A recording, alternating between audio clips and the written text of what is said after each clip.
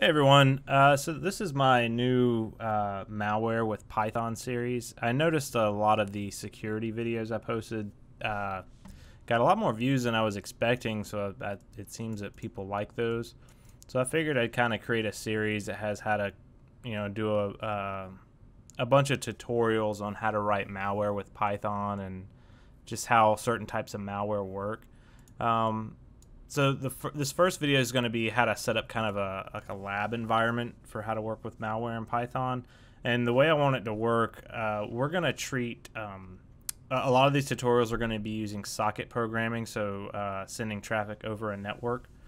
And the way I want that to work is my native computer here I'll just have as kind of the server of our malware tutorials. And then if I need to use any type of like client or host devices that I want to access over a network, I'll have them set up as VMs. So I like to use VirtualBox.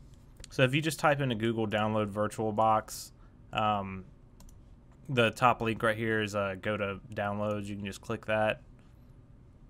And you can do Windows. If you're using Windows, you just click Windows hosts right here. And it'll actually download the installer for VirtualBox. It's a pretty straightforward install. I think I have another video on my channel somewhere that shows you how to install it. It's pretty straightforward. But just go ahead and install that. Once it's installed, you actually want to go to, you need to get a Windows 10 ISO if you're wanting to follow along with me. By the way, in the future tutorials where I actually show you how to do this, you don't need to use a VM. You can actually do everything from the same computer. I'll show you how to do that as well. But I feel like if you use a VM, it's more realistic. You can actually see the traffic going between two machines as opposed to just accessing your own machine for everything. But if you just go and type in, let's see, I already have the Windows 10 ISO, so I haven't downloaded it in a while, but I just typed in download. I just typed into Google download Windows 10 and click the first link, and it should take us to Microsoft's page. Download Windows 10 disk image. I don't know why it's taking so long to. There it goes. Let's see. Yeah, so it's this download tool now. Just click that link. And I haven't done this in a minute, but we'll go ahead and open this file up. So it downloads this media creation tool, and I believe the way it works is you can choose to like install it to a flash drive or just create an ISO file. So we'll run this and see what it looks like, because I'm sure it's changed since the last time I've used it.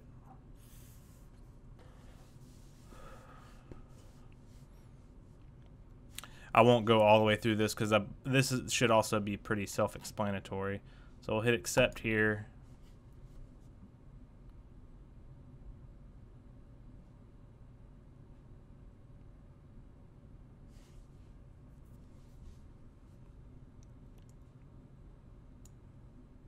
Man, this is slow. Yeah, so right here, we're not wanting to upgrade my PC. We're wanting to create an installation media, and we're specifically wanting the ISO file. So you just hit next. Yeah, leave all this default. Hit next again, and we want the ISO file. I'm not going to hit next after this because I've already done this, but at the end of the day, we're wanting a image of Windows 10 in ISO format. So if you hit next here, it should just go ahead and create one. It'll probably take a minute because I think it's like 4... Let's see, I have one already on my machine. I think it's like 4 gigs or something like that. Yeah, it's 4 gigs. So that's how you get the Windows 10 ISO. So we got VirtualBox, we got the Windows 10 ISO. Once VirtualBox is installed, I think you might have to reboot your machine. I'm not sure. I've already got it installed, but it looks like this when you first boot it up. So we're wanting to add a new VM. So click New right here. And you can give it a name. So I'm just going to call it Windows 10 Malware Client. You can name it whatever you want. I just gave it a descriptive name. Version, we're going to put Windows 10 64-bit. This is just like it doesn't really mean anything. This is just like some metadata about the VM.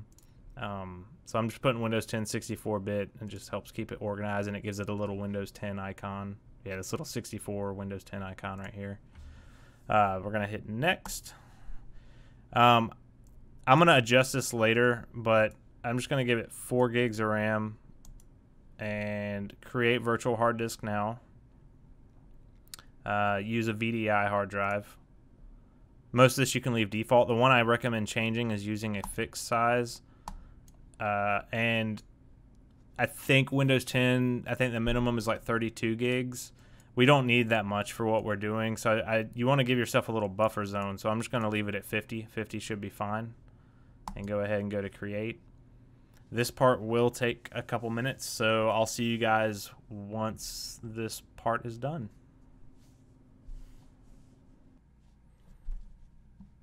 Okay, so it just finished creating our virtual hard drive. So in VirtualBox, we have this Windows 10 malware client that we created, and it has a 50 gig hard drive file assigned to it. It doesn't actually have Windows 10 on it yet. You can think of this as this little section right here is like a rack that houses all these hard drives that are virtual machines, because you can have more than one. You can have a ton of them. But right now, this is like, think of it as a blank hard drive. So now we need to turn this virtual machine on and supply it our Windows 10 ISO and install Windows on it. So before we do that though, I'm actually going to click it and click settings and then go to system, and here's where we assigned it 4 gigs of RAM, which is fine for right now. But I actually want to go to processor, and you can assign it a certain amount of cores to use from your CPU. By default it's 1. I'm going to go ahead and give it 4. That way the installation will go. If you just leave it at 1, it takes a lot longer, but I've found putting it at 4 is like the sweet spot. It kind of speeds the whole installation process up. And then for display, it's actually odd. Usually I was going to go into display here and bump the video memory up to 128, because I think it usually defaults.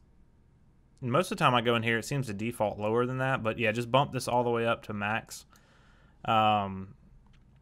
And that's really all you need for right now. And then just hit OK.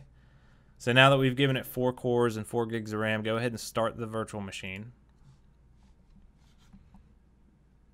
And it'll take just a second. So now this is where it's like, hey, what ISO do this? This is a blank hard drive. There's nothing on it. So you clearly need to give it like a, it's like if you were imaging a computer, you'd have to give it a disk or some method of installing an operating system. So click the, mine says Ubuntu right here because I usually install Ubuntu VMs. Just ignore that. Yours probably won't have anything right here. Just click the folder icon, and this is like a list of all your operating system images. But we need to add that Windows 10 one. So click add, and you need to go to wherever your Windows 10 ISO was downloaded to. Mine's right here. So I'm going to click Windows 10 ISO, and it shows up in here now. Just double click it and hit start. And it should boot up into the Windows 10 installation. So we'll go through that. This part might take a minute, but if there's any part where there's like a long delay, I'll just edit the video so you don't have to sit through all that. Hopefully it shouldn't take too long. So go ahead and hit next on this and install now.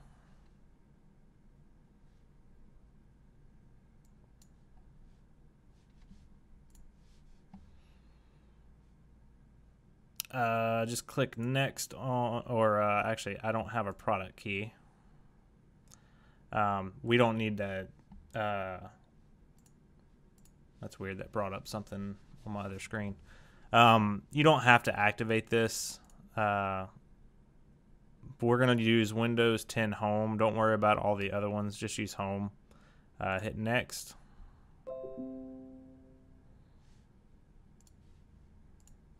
Hit accept and then next again. For this, hit custom install Windows only. And then for this, you can just select drive 0 and hit next again. This is like, what partition are you wanting to install to? Well, there's only one, so just hit it and hit next. And this is the part that's going to take a while. So it's going to go through your typical Windows 10 installation and set everything up. My guess is this may take, it's just going to depend on your computer, but it'll probably take maybe 5 minutes, maybe. But I'll see you guys when this is done.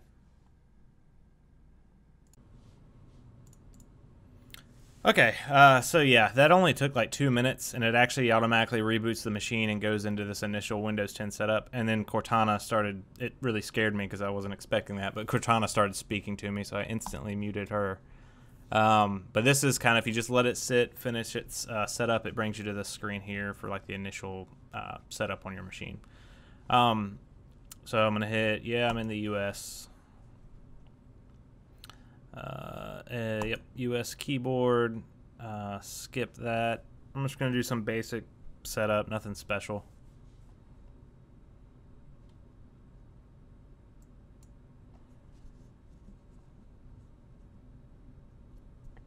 And this hopefully shouldn't take too long.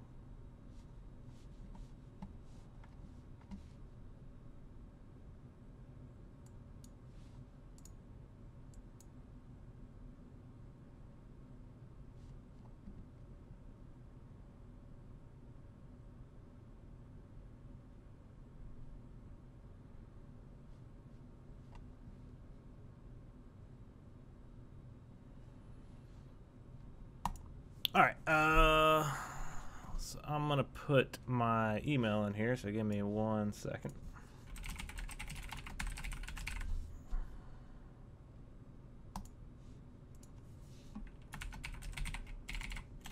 Then it'll ask for your password. Just enter your email address and password. And then it'll ask you to create a PIN, so I'm gonna create a PIN. All right, so after you enter your email address, password, and PIN, it'll take you to this right here. I usually turn all these like special features off because they're not stuff I use, and they're stuff that I just like a real clean installation of any OS I install. I turn all that extra feature stuff off. So I'm gonna hit no on this. Like if I want something turned on, I will go into settings and turn it on myself. Skip for now. I'm not going to back up files to OneDrive on this. This is just testing. So I'm going to do only save files to this PC. I'm going to hit no thanks on Office 365. I'm going to decline the get help from digital assistant. And all this extra feature stuff, I turn all this off. Because if I ever want to use it, I'll know how to go into settings and turn it on myself rather than all this stuff just being on and doing God knows what. So turn all this stuff off and hit accept.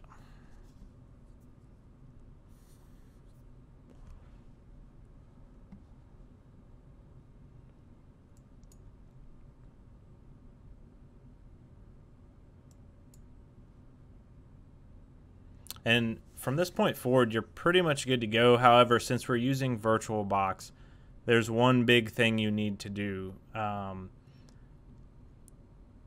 It's kind of hard to explain. I think I explained it in my other VirtualBox tutorial video, but we have to install something called VirtualBox Guest Editions on this VM, and it kind of tells this Windows 10 installation that, hey, you are a virtual machine, and here's all this extra functionality to help make the virtual machine kind of work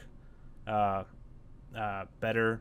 It allows like the virtual machine to access the clipboard from my native machine. It allows the resolution scaling to work properly, and it makes the virtual machine feel a lot smoother. So we need to install the VirtualBox Guest Editions onto this VM as soon as Windows boots up, and I'll show you how to do that. So if this takes too long, I'll just edit the video, but I don't think it will take that much longer.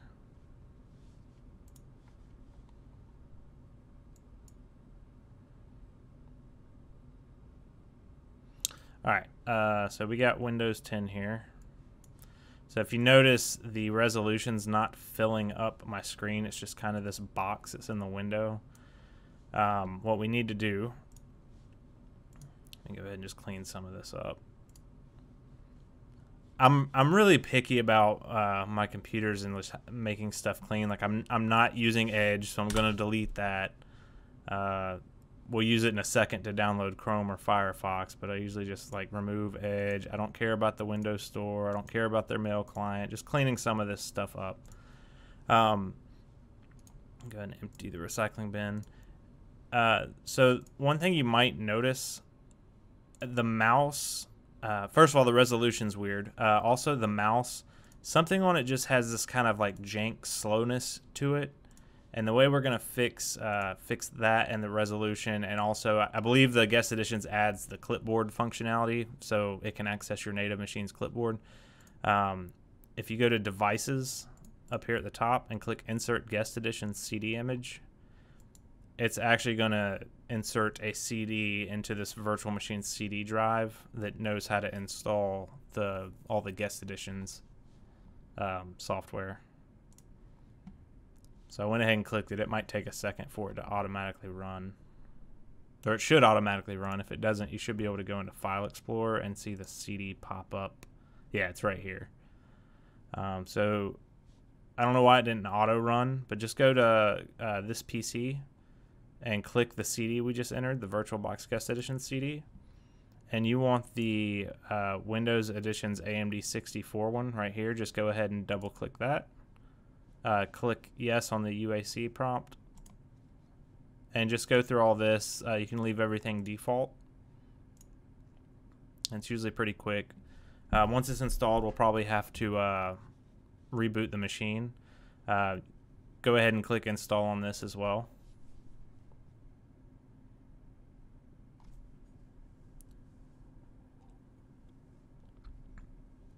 So yeah, you just click reboot now and hit finish, and it should automatically reboot the VM.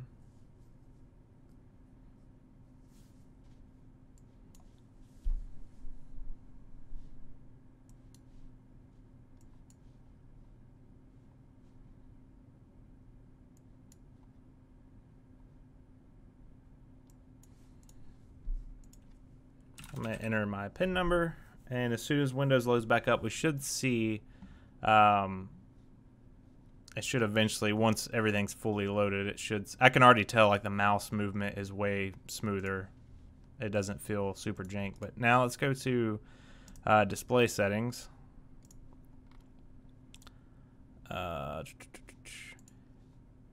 It might take a second. Hold on one second. Keep changes.